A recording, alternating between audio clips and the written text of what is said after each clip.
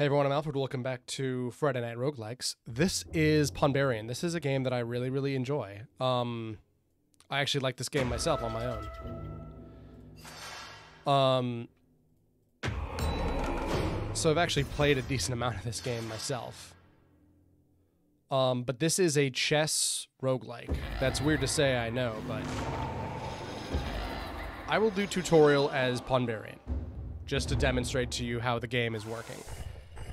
Welcome to Pawnbarian. Hover anything to see a description. Each turn you play cards. So your chess set, this is a relatively normal chess set here. Yeah, that's the right amount of chess. I think it's missing a king, but besides that, this is a bog standard chess set. Each piece is essentially a card that can be dealt to you every turn. So right now I can only use the pawn, and I just scoot forward. I go first, I take my turn, and then, as with typical chess, you can promote with a queen. So I can use that to kill.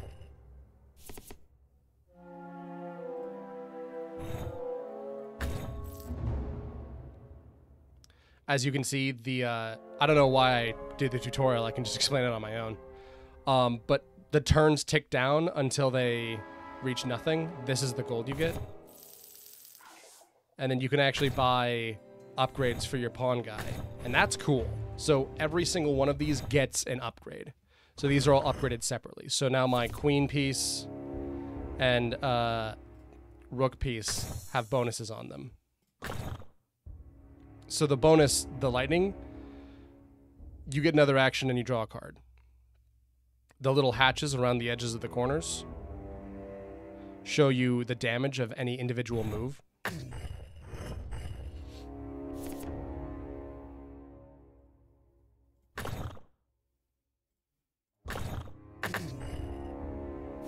I can just kind of kill quickly. I don't really need to worry about it too much. Hello? So, this is, like, it's shockingly simple, you know? But it's so cool. So pawns, of course, follow their own rules. And everyone has their own rules. So capybaras are bog standard. Horned capybaras are immune while you're next to them.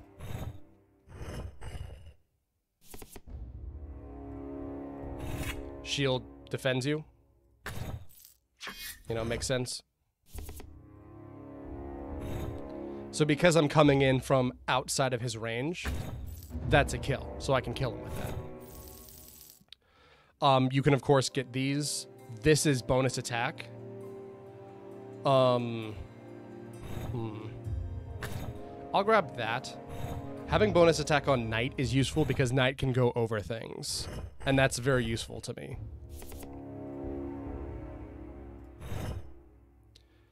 Oh yeah, right. The little whirlwind means that they are... the little whirlwind means that they are immune to damage until they take one hit, and then they take another hit. But because I had the splash on my pawn, diagonal splash, yeah, I'm able to damage him like that. I'll go here. Power up my pawn.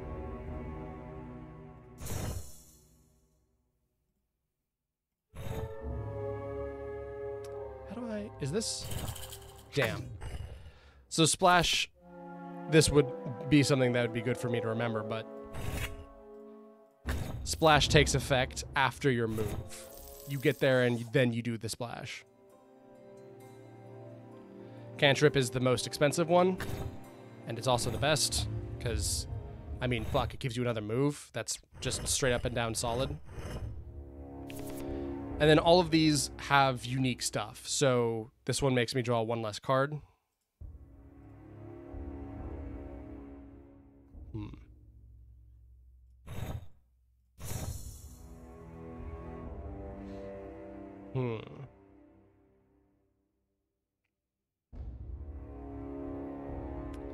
This isn't worth it. I'll go ahead and skip turn. I'll take my 1 damage. Okay, this is good. So that killed him in 1. I'll take that.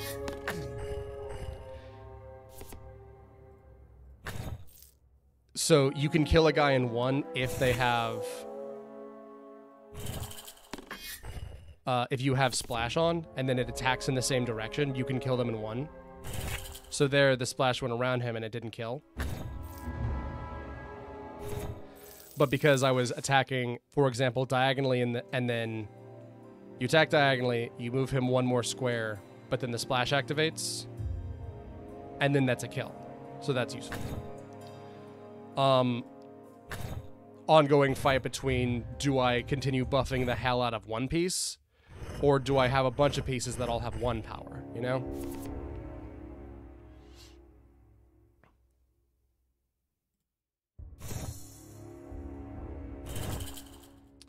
Damn it. That was stupid. Sorry, I played a lot of this game, but I only think about it in terms of...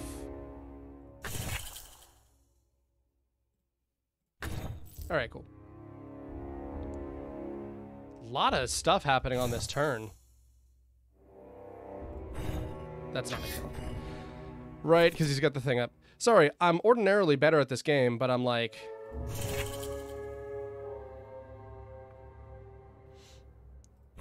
I'm just a little lost because I'm, Let's get... There you go. I'm a little lost because I'm recording. I've not recorded this game ever before.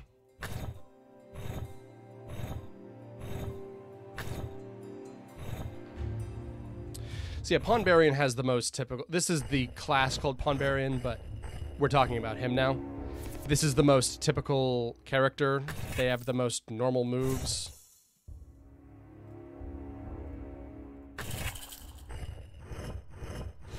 Cool.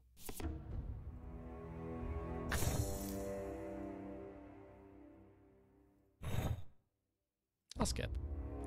Unfortunately, your extra turns don't get banked anywhere. It's just, is taking your turn worse? Okay, then it's banked. I guess it's probably to disincentivize the player from doing that, but...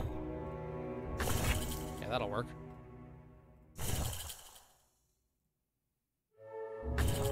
Nice. I love knighting around the board and hitting guys that way. That really works for me. So I'm going to show every, like, campaign, essentially, with the Pawnbarian. But I also do want to show off... Actually, I want to show off every character. So I'll do all the default campaigns. So this is difficult, because he will move. Because that counts as diagonal movement. The pawn is weird that way.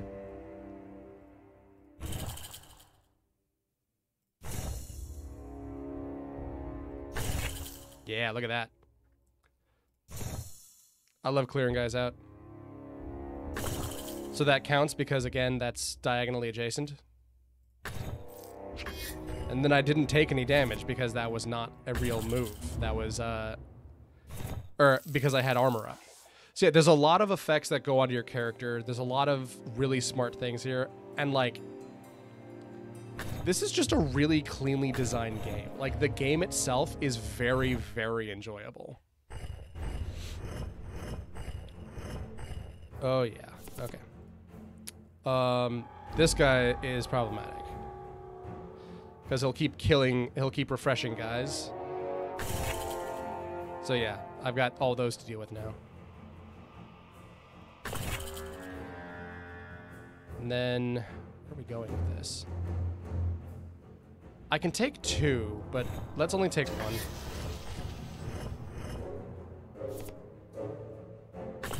So that was his mistake, because he stepped up in there.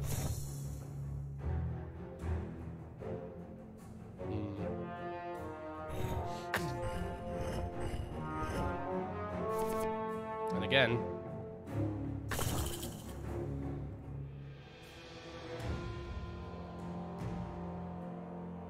that's another like problematic move for him because yeah, why not? Yeah, take the kill.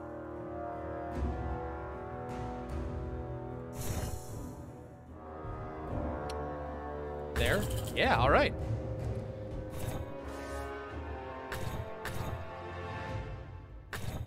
Right, you can't. So this takes you up to the next move, but this one is just, hey, are you done? You want to take that win? Be my guest.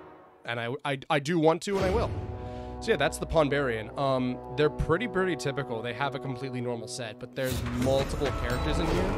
They all have really cool things going on. And in the interest of showing off this game, I will demonstrate. So, no cantrips. You can get Purify. Cantrip triggers when you have 2 knights that go on a turn ever. You have no pawns. You only have knights. So you can see, just looking at this, this is king, rook, bishop, all knights. So we lose out on a queen, which is the best chess piece normally, for those who don't know. We get an extra king, which is kind of a, you know, crappy chess piece. It can only move 1, but it can move in any direction. We'll go into the Goblin Caves again. I'll show off the other ones with another character, just because I'm not confident in my abilities to play this character. Right. Takes place after. That's okay. So Purify, you may have noticed last time we were being attacked with a... So yeah, then that counts as... So king, as you can see, only 1. I'll just move in. Simple. You may have noticed that there were enemies that, quote, blighted us. Sorry, I just grinked my mouth. That was that weird noise you heard. It was just my tongue. There were enemies that blighted us. Those are more common in other areas. Nice. Cool. A little difficult for one. I think here? Yeah. And unfortunately that doesn't proc our thing. This would be primo for any knight. I'll just move out of range. And we lose 1 gold. Cool. And then you bank the rest. So you're automatically going to heal 1 every round, but if you don't feel confident about your ability to take damage, you can buy more hearts, and then those keep getting refilled. They started at 5, but they get more expensive. I think they're like 5, 7, 9. I think it's just evens with 2 every time. Cool.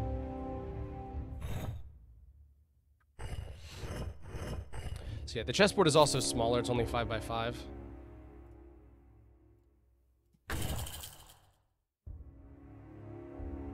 I can do that. No point to it, but I can do it.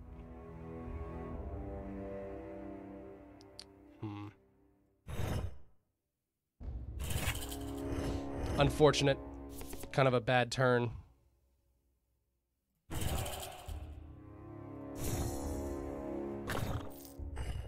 So yeah, see, I've killed this guy and now all these areas are blighted.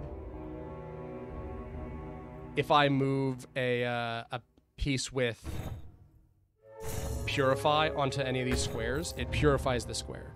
You take damage from the blight on a square if you are standing on it only at the end of your turn.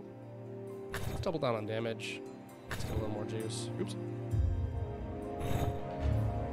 Closed my window there.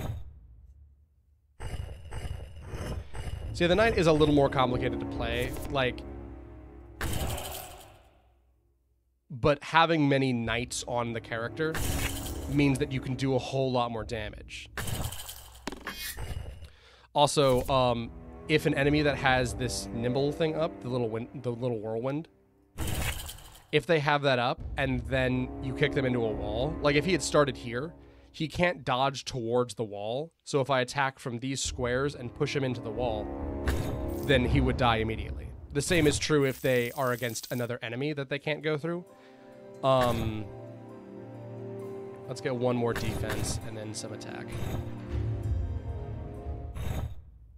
See, it's possible to kill 9 enemies in a single turn if you use a knight to jump dead. If they have like a big setup like this and you use a knight to jump dead center into one of them, you can just go in and kill ingeniously.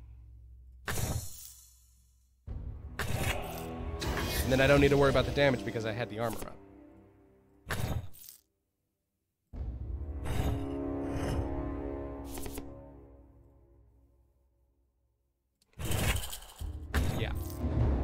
I almost imagine it like you're, you know, literally on a horse and you have to, you know, en passant, you have to kill guys as you pass them. Not strictly what en passant means, but...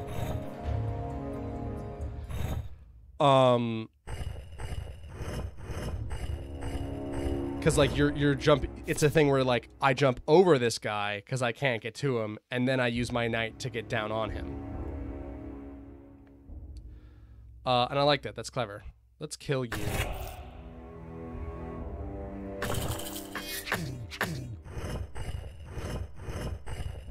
So there I was a little kill focused. Nice.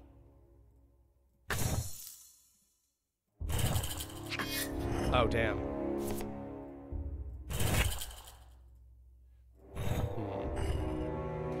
So taking more than 2 damage is usually kind of bad because you can only get 1 health back. And now I'm not going to have my full... I ended up buying 1 just to do it because I had spare cash. I'll grab this. It could end up being useful. So this is the last floor with our man the knight. But yeah, I'm going in with only 4. And like, granted, that's the default, but I could have been going in with maximum. And that would have been nice. So this is going to smash him into this guy, which means that he can't get away. And I have armor up. And then I also use Blight Purification to purify that square. Which is a useful ability.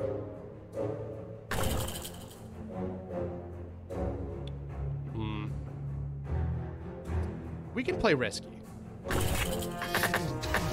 Oh, never mind. That's fine. I'm willing to take that. So I have only beaten these 2 with the Templar. I'm not super great as him, because sometimes I'm like, yeah, I can do that. So Shogun is weird. By the way, a brave fighter of the northern chestlands, always on the lookout for a new challenge. Holy warrior with divine gift combat. It's a fucking paladin, you know who it is. This fearsome soldier uses a martial art unknown in the continental chestlands. So, like, even though this is a fantasy with a very light, shall we say, constructed world, it does have a canon. It does have lore. And, like, this takes place in the chestlands. They just look like this. And this guy is, you know, as befitting your fantasy guy. This is still a samurai, and he's not from this continent. He's from somewhere else. This is a concept I love in, like, almost all fantasy medias. And I actually haven't done anything as him. I'm really bad as this guy. This is a thing common in a lot of fantasy medias, but, like, there's always going to be a fantasy Japan.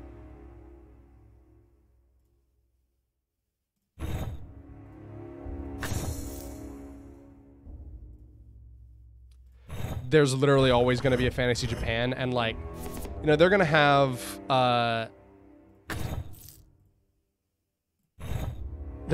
you know, these samurais and katanas and stuff, and it's always going to look like that, you know?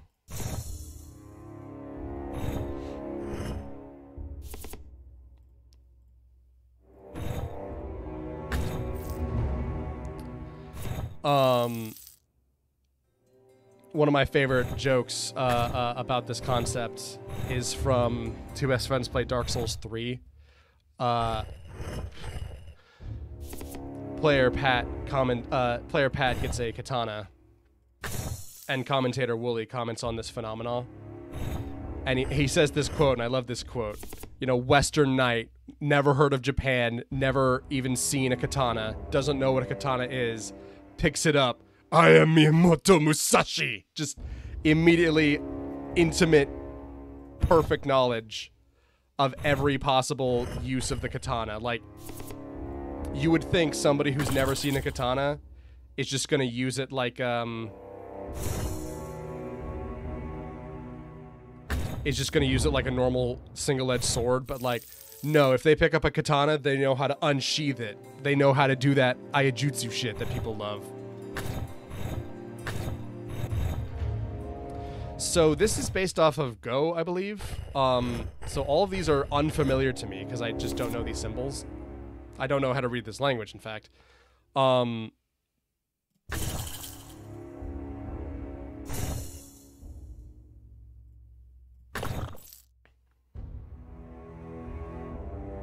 But then, as you use cards, you also get this ability, Drag and Drop, because, of course. This lets you promote cards. Certain cards have promotion, like, rules here, essentially.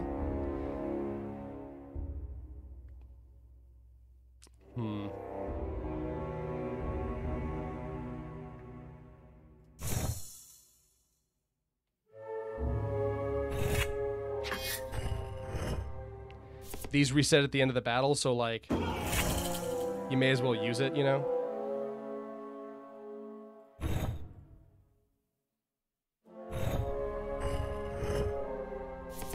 But, like, the fact that he kind of can't attack sideways. He can move forward really well, but it's very difficult to get him to attack sideways properly. And granted, that's a chess that's a part of Go, you know, but, like, as a result, he's a really mechanically unusual character, and I feel like I have a bunch of, like, null games where I'm not using him correctly, and I get him killed as a result too early. And that feels lame. Like, granted, my fault. I don't know how to use this character. But it is just a little... I should have done that the other way around. That was dumb. Like, at the very least, I do know how to play chess. I don't know how to play Go. And so, like, I can understand a chess game and... So this... None of these cards will get me out of here. This is far more common to happen to him because... You know, it's... He has a very unusual board. Promote some of these, huh?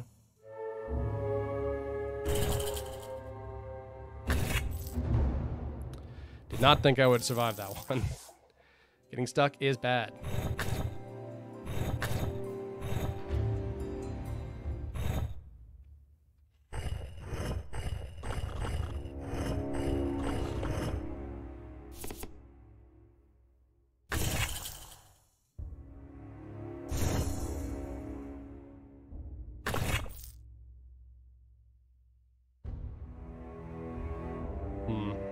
No point in moving.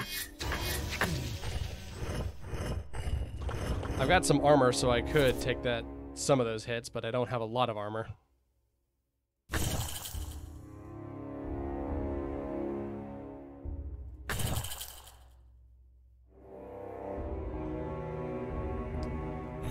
guess I'll move there just to survive the round, the turn.